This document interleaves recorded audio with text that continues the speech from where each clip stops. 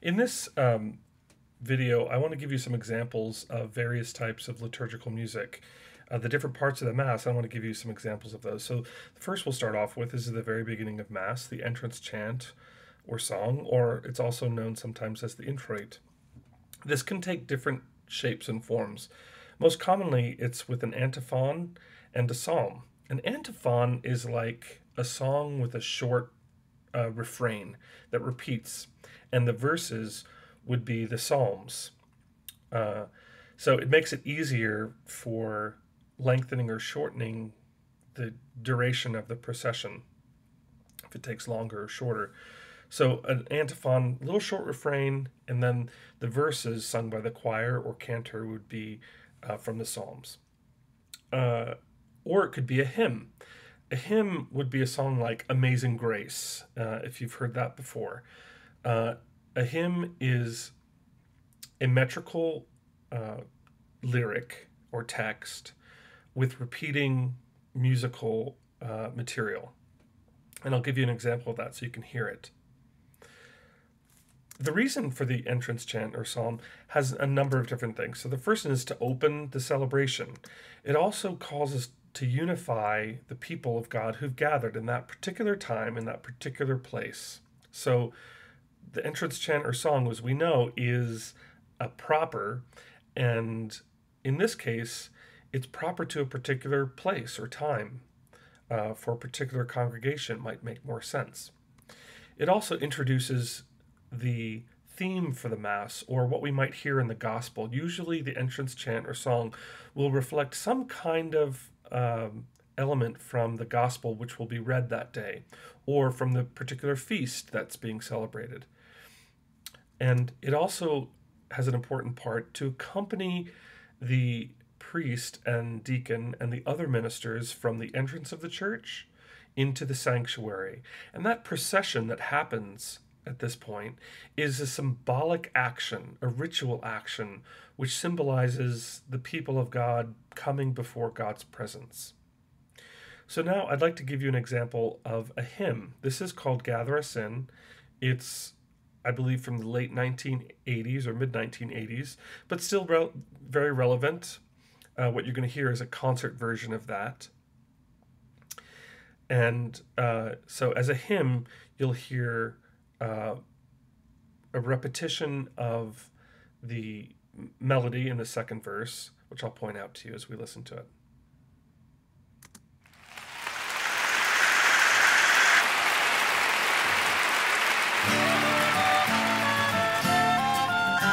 As I mentioned, this is a concert version of it.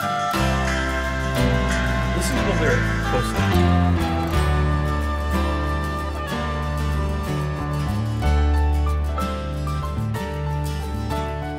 Here in this place, new light is streaming. Now is the darkness vanished away. See in this space our fears and our dreamings, brought here to you in the light of this day. Gather us in, the lost and forsaken. Gather us in, the blind and the lame. Call to us now, and we shall awaken. We shall arise at the sound of our name. So that completed the first verse. We are the young, our lives are a mystery. We are the old who yearn for your face. We have been sung throughout all of history, called to be light to the whole human race. Gather us in, the rich and the haughty. Gather us in, the proud and the strong. Give us a heart so meek and so lowly. Give us the courage to enter the song. As you can hear from the lyric of that song, it makes a whole lot of sense as an entrance chant. It opens the liturgy, it unifies the people. Gather us in, the rich and the haughty, gather us in. Here in this place, new light is streaming. It's very poetic, as it should be. Good art should lift us up. So that's an example of a hymn. The second example I'd like to give you is Gregorian chant, which we'll talk more about later. This particular one is an example taken from Midnight Mass on Christmas. And the text is, in Latin, Puer natus in Bethlehem, which translated into English is, a boy is born in Bethlehem. And in this example, you will hear a short repeated refrain at the end of each verse, which is, In gaudis jubilo Christum natum adoremus, cum novo cantico. So take a listen to that. And that's where that refrain, which I just said, in gaudis jubilo, in joyful celebration, Christum natum adoremus, Christ is born, let us adore him, cum novo cantico, with new songs. That would be the refrain that the people would sing. So you can hear the alternation in this antiphon with verses. You can hear the alteration between the choir or a cantor and what the people would sing. Puer natus in Bethlehem, Alleluia. Unde gaudet Jerusalem, Alleluia, Alleluia. In gaudis jubilo Christum natum adoremus, cum novo cantico. Assunt sit gaudet Filius, Alleluia. Dei Patris Sanctissimus, Alleluia, Alleluia.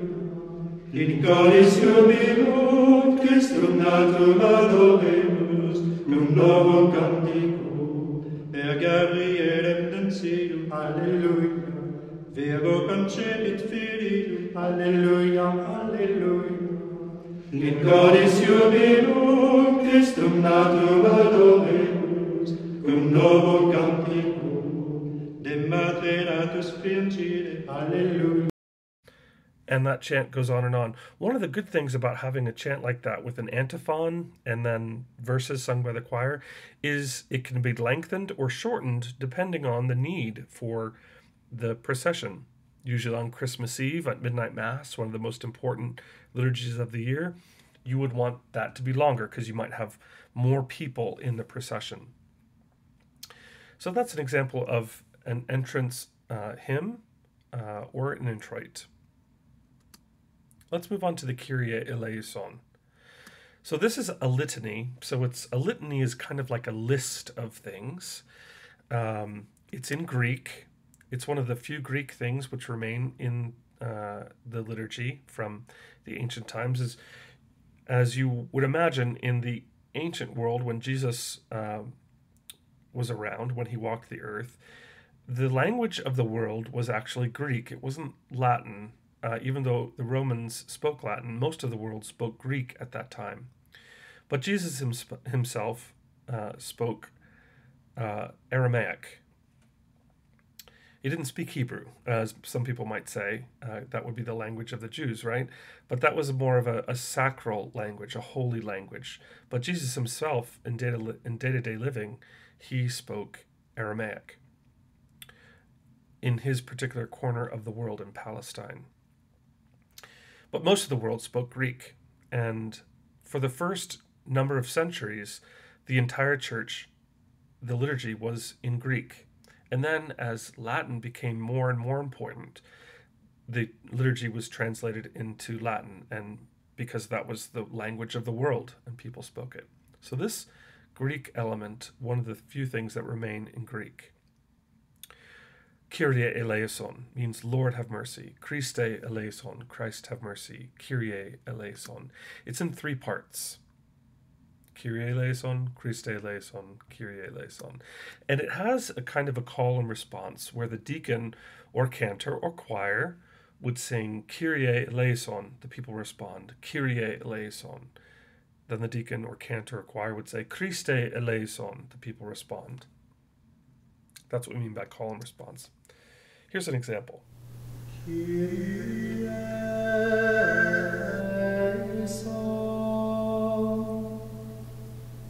Kyrie eleison.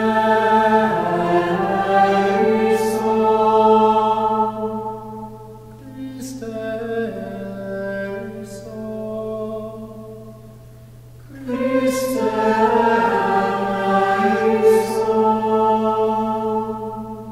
Kyrie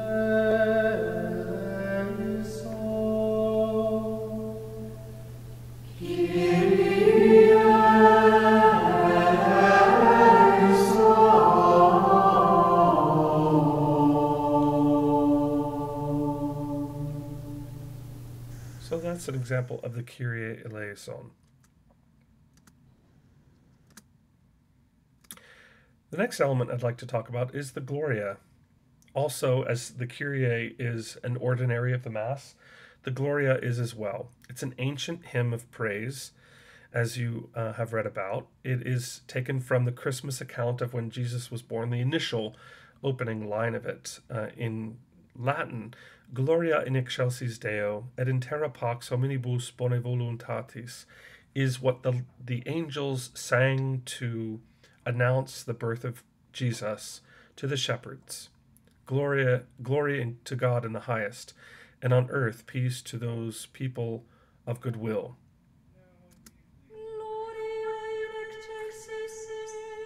This example is very simple, with alternating between canto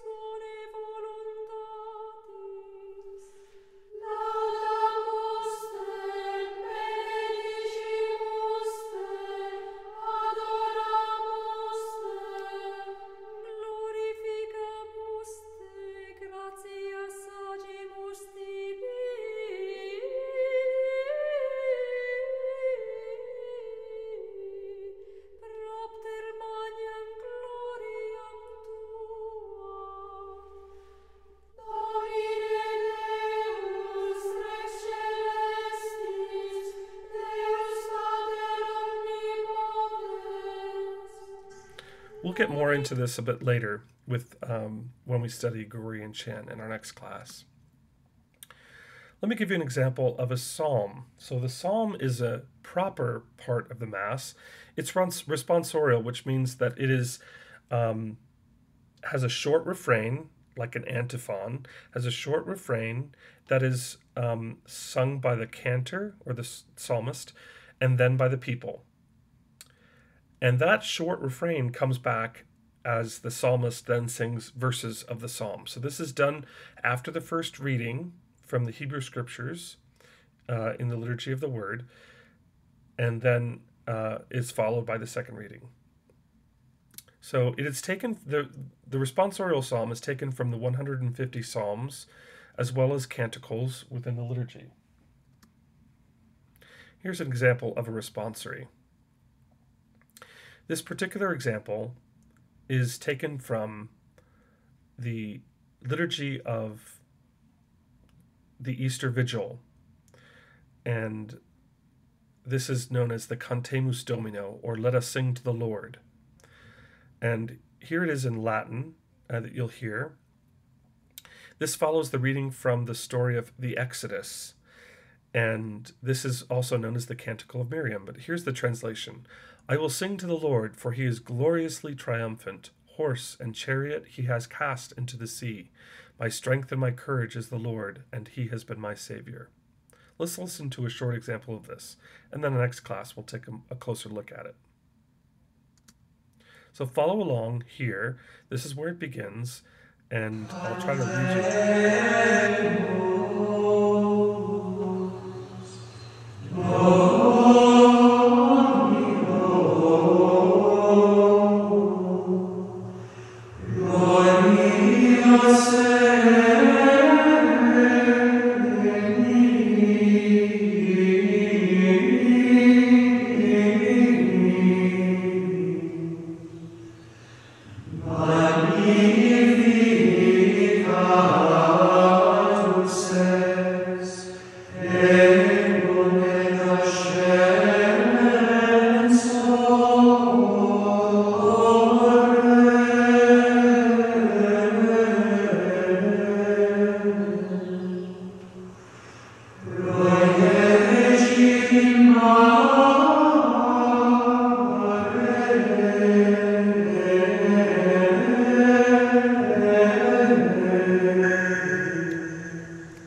From this example, it's a little bit more elaborate chant. We'll take a closer look at that later, as I mentioned.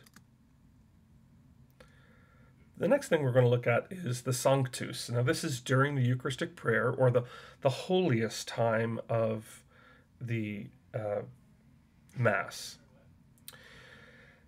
The Sanctus comes to us from the Scriptures. Isaiah's vision, this is from the prophet Isaiah, and his vision of the heavenly throne, which is in the book of Isaiah, chapter 6, verse 3. And in Hebrew, he translates the words that the angels sing as Kadosh, Kadosh, Kadosh, Adonai Tzevaot. Holy, holy, holy is the Lord of hosts. Melokol haaretz kovodo. So I want you to hear it first from the synagogue service. Now the Kadosh, Kadosh, Kadosh is sung before the opening of the ark, which contains the scrolls of the scriptures in the synagogue service. It's important for us to remember that, because the holy, holy, holy in the Mass is sung right before the consecration, when the bread and wine become the body and blood of Christ. So this is like the opening of the Holy of Holies. So here you have an example of that. The Sanctus ends the preface to the Eucharistic prayer and is sung right before, as I mentioned, the consecration.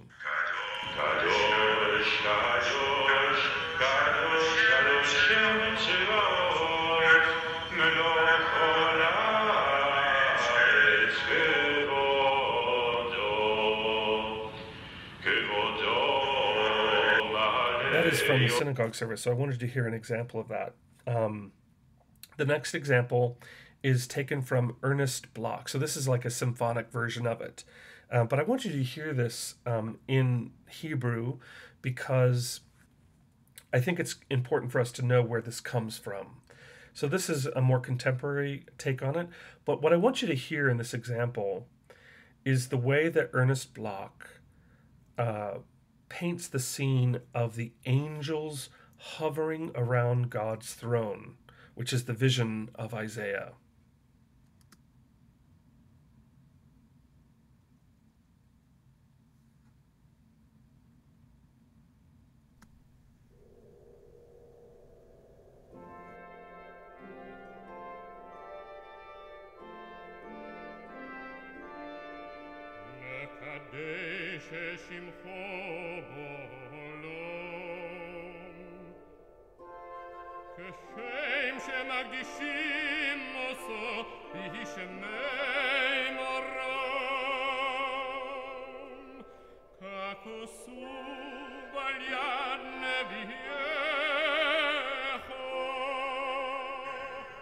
I know most of you don't speak Hebrew, but here comes the part with the Kadosh, Kadosh.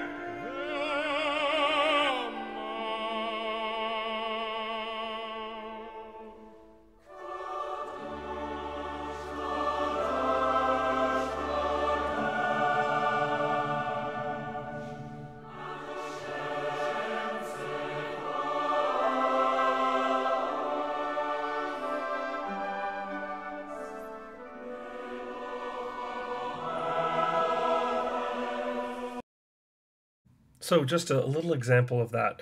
The Kadosh, Kadosh, Kadosh, sung before the opening of the Ark in the synagogue service, which contains the scrolls, the Holy of Holies almost. And then in the liturgy, the Sanctus, Sanctus, Sanctus, sung before the consecration. So very similar action from the synagogue service to the Catholic Mass, to draw those connections. This is an example of the Sanctus, very simply done with Gregorian chant. Sanctus, Sanctus,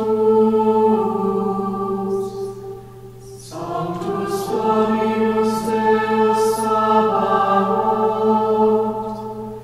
Veni sunt celi et terra, gloria tua, Hosanna in excelsis. And that continues on as well. The next one that I'd like to talk about is the Agnus Dei. This translated is Lamb of God, who takes away the sins of the world. This has the image of the wedding feast of the Lamb, which is taken from the book of Revelation at the end of the New Testament. It is also tripartite, just like the Kyrie. Lamb of God, you takes away the sins of the world, have mercy on us. Or in Latin, Agnus Dei, qui tollis peccata mundi, miserere nobis. And then the third time, it ends with grant us peace, or dona nobis pacem. Let's listen to this. Agnus Dei, qui tollis peccata mundi, miserere nobis. Agnus Dei,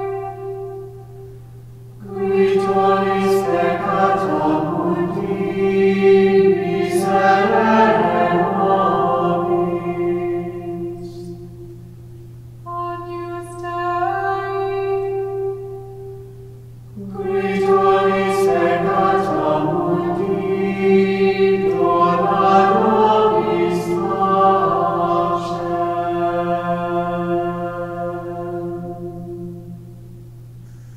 Agnus Dei, done very simply of the Gregorian chant. This is the final ordinary of the Mass. We know there are 5 ordinaries: the Kyrie, the Gloria, the Credo, the Sanctus, and the Agnus Dei. And the other elements that we listen to, which would be called the propers of the Mass, those things that change from day to day and week to week according to the liturgical calendar of the Church. So some examples of the musical elements of the Mass.